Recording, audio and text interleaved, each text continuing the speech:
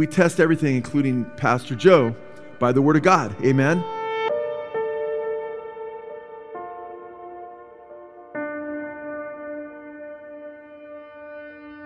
I mean, you know what? I'm a pretty loving guy.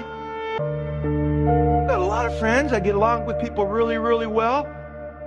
But I warn you all the time, watch what I say.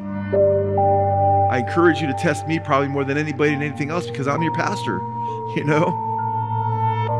He said I lied to the congregation. That's a bold-faced lie. So the Bible says a wicked man does not accept a rebuke. And it's very cult-like behavior. Yeah, and there's some thick irony here, bro. I know you're headed for a cliff, man. It's worse than a cliff. You're headed for eternal judgment, man, in hell. These guys need to be prayed for because they are deceived and deceiving others. Test what I say.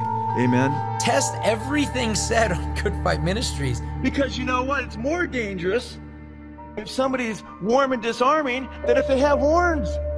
But if they're warm and disarming, you're more likely to let your guard down and be deceived.